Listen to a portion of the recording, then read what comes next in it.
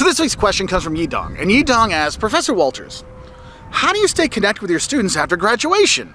Well, one of the things I always make sure I do is I share all of my social media contacts. So whether it's Instagram, Facebook, TikTok, YouTube, whatever, I'm like, hey, look, we can become friends on there. LinkedIn, follow us on LinkedIn. Let's become connected on LinkedIn. I make sure we have some kind of connection via social media or internet or whatever. Also, I share them my email and I tell them, look, if you have questions, if you want to talk, if you're just coming back for a game, send me an email. If I'm around, I'll be glad to meet up, okay? And so I leave that door open in case students do come back and we want to meet again, okay? Because I really enjoy seeing how my students have progressed over the years. I know two of my favorite students I had years ago, Chris and Hannah, I still remember. They kind of talked in the first class they had with me. They kind of talked to each other.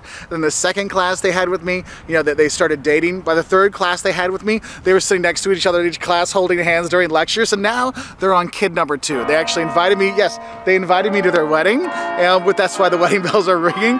Sadly, I couldn't go, but that was one of those things is you get to become close with your students, so you want to stay connected with them. Another way I try to stay connected with my former students is I tell them, look, if you're going to come and recruit at the U of I, please let me know. If you have questions, you want to know about students that are coming through, contact me on LinkedIn. I would gladly share some contact information so you might be able to find new students to work with. So I make sure I try to keep as many kind of means of communication open with my former students, so if they do want to meet up, we can meet up. And that's why sometimes it's just having a beer at a football game, at a tailgate before the game, just to say hi. Or sometimes when I'm traveling around the world, I'll meet up with my former students in Paris, in London, where else I met them, in Brazil, you know. You find them in different places and you go and meet them, and that's really a nice thing to do. And so that's one of the big things is I've become such good friends with some of my students over the years, getting invited to their weddings. I know Jessica, she's getting married this year, you know, and she's one of my favorite students I've ever had. We actually call her, you know, my daughter, because we were so tight, and she took a couple classes with me. She went on a study abroad trip with me,